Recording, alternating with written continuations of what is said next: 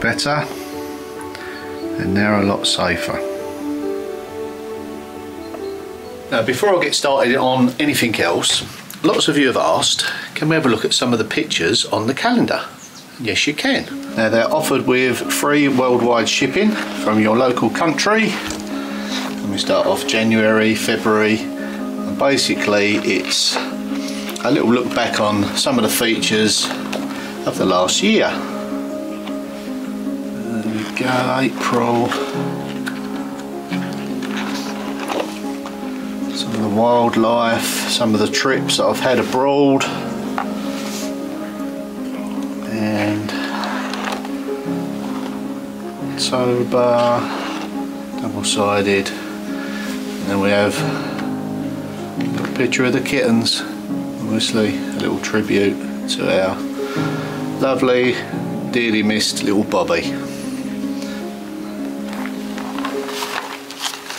All the proceeds of the calendar will help go towards funding the channel and improving it, so thank you everyone that's already purchased them, and those that haven't, you know, if you want to buy one, head on over to welcometoshaun'sworld.com.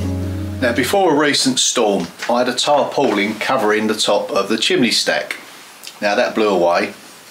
I haven't been able to go up there since. We've had lots of rain, and Sam doesn't want me to go up there, which is understandable.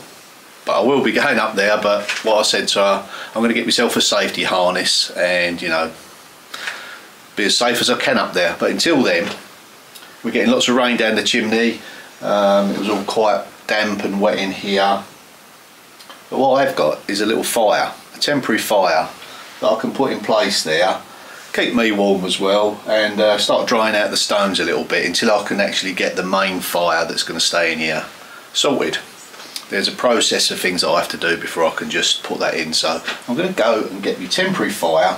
I've used it on other jobs before and it really does, you know, dry things out. So let's take a look where the fire actually is. It's over there somewhere.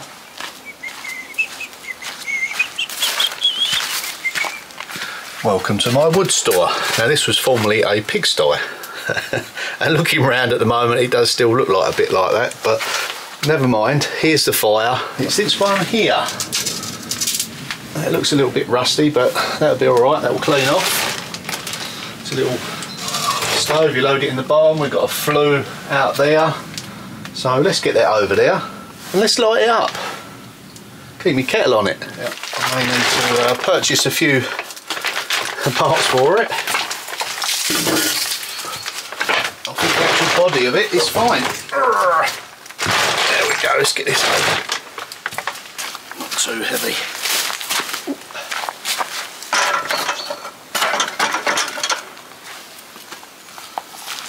Now that has seen better days.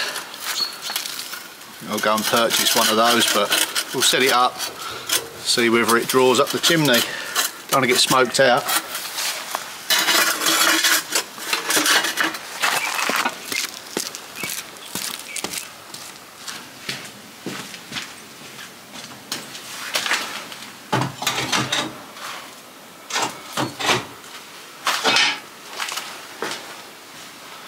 Feels warm already.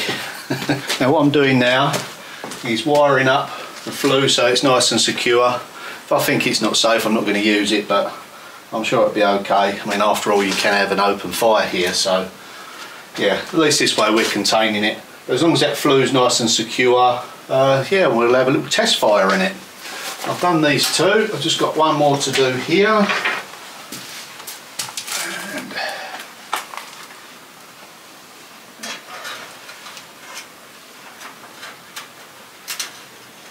And don't try this at home. I'm only going to run it when I'm actually in here, short periods. We are now ready for blast off. Okay, we're going to get some kindling, little bits of wood, and just test to make sure it goes up there nice and safely. Now there's no wind outside today, so there's not much of a draw, which is where the wind comes across the top of the chimney stack and pulls anything out, so this will help. And once it gets up to here, it tapers anyway, and that's what causes the updraft. Right, kindling, matches, let's give this a whirl.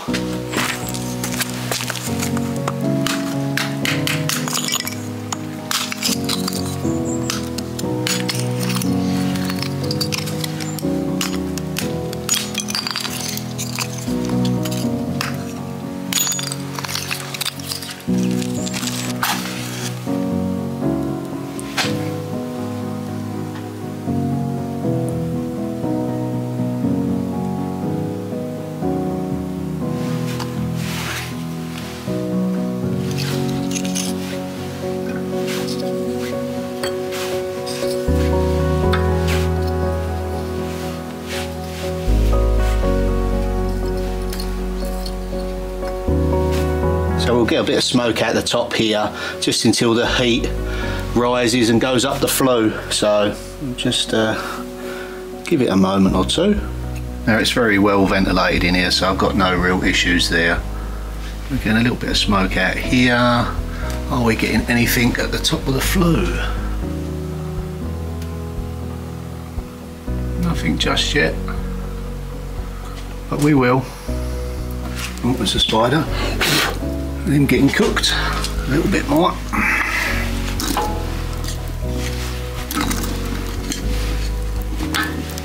Putting some beech on there, nice and dry.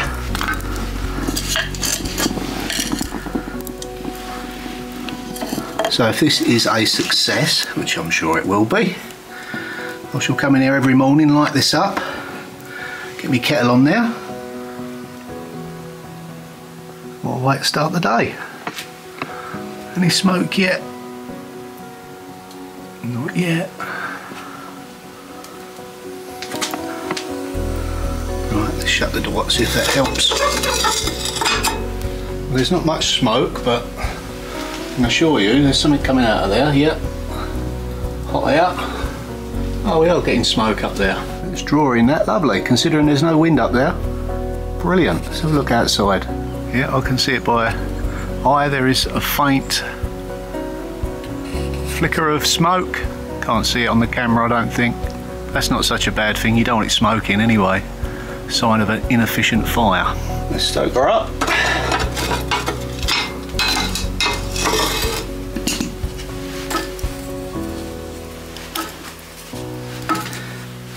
Now that should keep the worst of the chill off until I'll get that fire installed.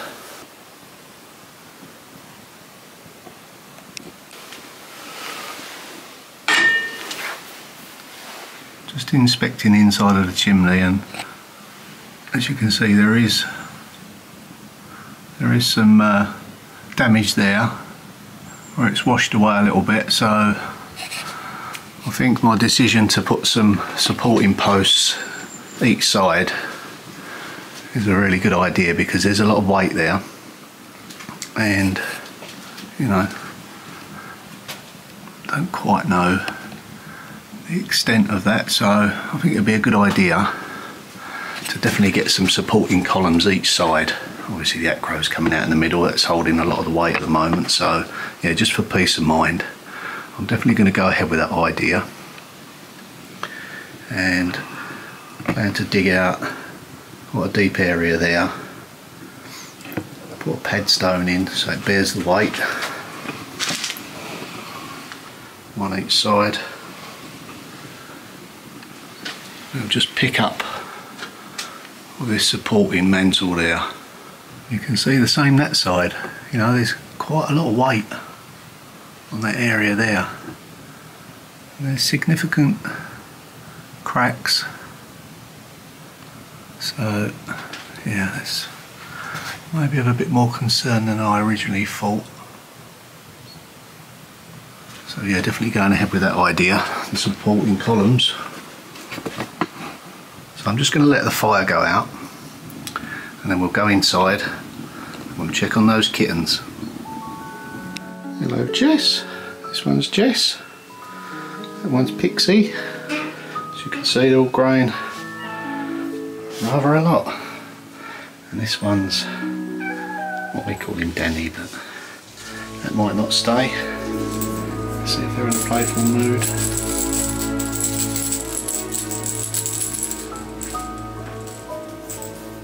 Fifi's just having a break at the moment. They are rather boisterous, as you can see.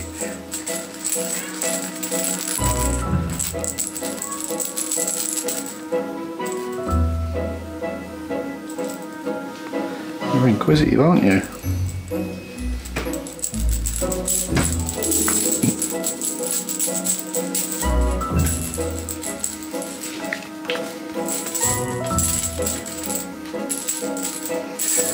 We have hours of fun like this. You have to wear them out.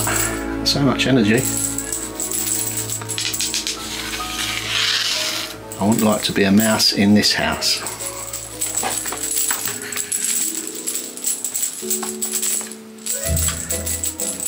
I'm going for their second lot of injections in a few days' time. They've booked Fifi in, the mummy cat, for being neutered. And when these are ready, they'll be neutered as well. Just too young at the moment. It's all tangled up.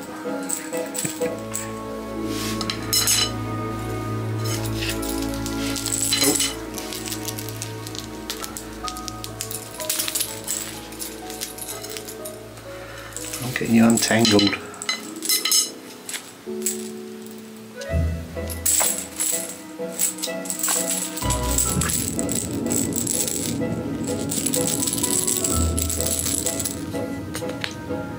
Wear them out, they can have their cat nap, and I can get back to work.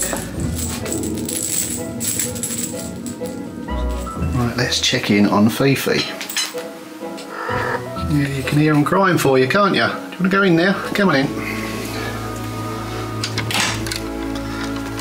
More like the other way around. Come on in. Fifi's decided to hide in the bag. I might join you. The little terrors are released. Endless hours of fun with a bag.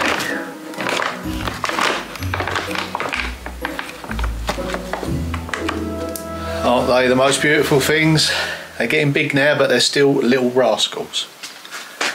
Okay, right, been thinking about this fireplace, the stonework and the damage inside. I think my attentions are now going to turn to getting these posts put in.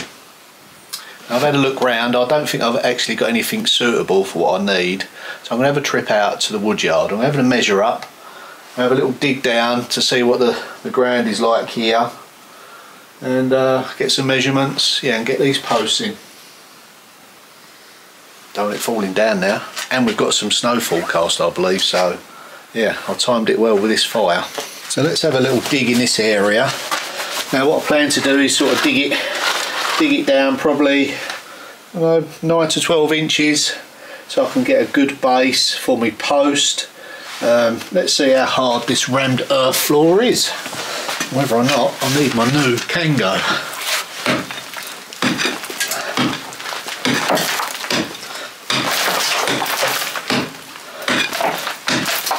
That's pretty hard.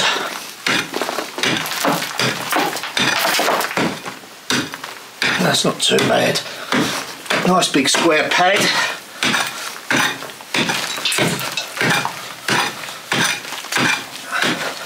Amazing how hard this floor is.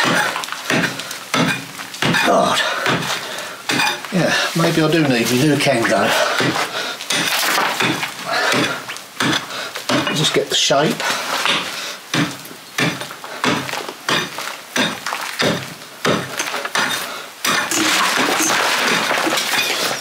Okay. Well, the top part of it isn't too bad. Come up with a pickaxe, but once you go down a little bit, it's absolutely solid. I suppose hundreds of years of compaction. That is clay after all. Okay, right. Yeah, I'm going to have my work cut out when it comes to levelling this floor up. Been thinking about that as well. Probably going to do it in different levels. I can't undermine the foundation too much. So, yeah, I've been thinking about that and I've come up with a plan with that. It looks like I'm going to need my new Kango. Whew, yeah, this floor is rather hard.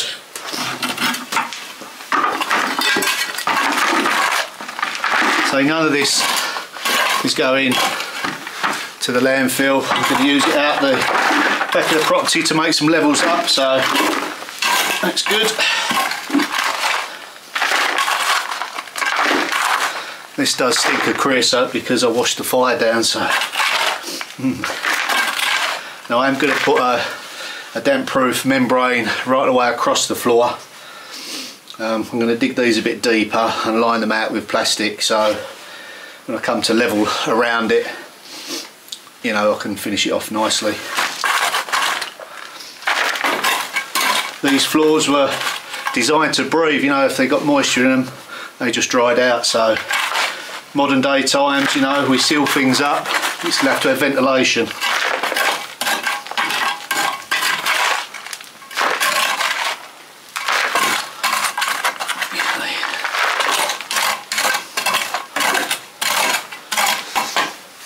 Right, get a measurement, add a few extra inches, 2 of those from the wood yard, and I think I'll sleep better at night, knowing that ain't going to come down. So just already in this little square here, only gone down sort of 3 inches, it's already produced 1 bucket full, so you multiply that up how many times, you know, you're going to dig, it really does mount up. But when it comes to doing the floor, I'm not going to tackle this on my own. I'm going to call in some reinforcements and yeah, we'll soon have this sorted. So this is the junction that I wish to support. It's where the 2 meet. So I think if I go 150, which is 6 inch, I'll get a nice 6 inch solid oak post. And anything really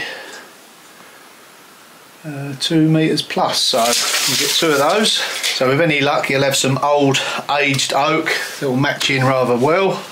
If not, I can make it look a little bit older. I have my ways of doing these things. Okay, right, let's measure this side because I know the floor is really out. And I'll get going down the woodyard, see what he's got. I'll see you all when I get back from the woodyard. Fingers crossed.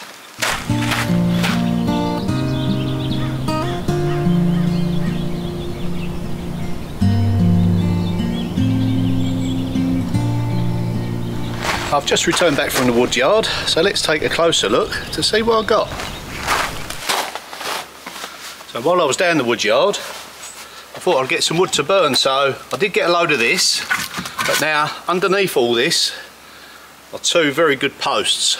Solid oak, 6x6, which is 150 by 150, which is perfect for the job. So I'll get all this unloaded into the wood store and we'll take a closer look at those posts I bought. I won't lie, I've had better firewood, but you know, sometimes you just got to grab it while you can. You know, cold weather coming, I've got a little reserve, but I just wanted to top it up. It's all good wood, you know, it's perfectly seasoned, but yeah, it's a little bit random to say the least, which makes it a challenge when you're stacking.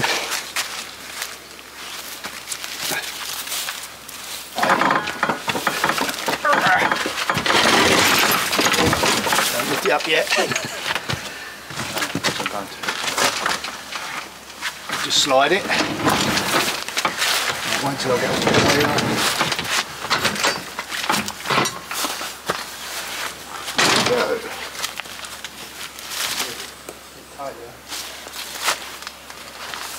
Put it on top of the other beam. just push it forward. Push. So I've got some tidying up to do. I'm glad I've got my posts. Have you got your calendar? Don't forget, it really does help support the channel, and it buys a few tins of cat food as well.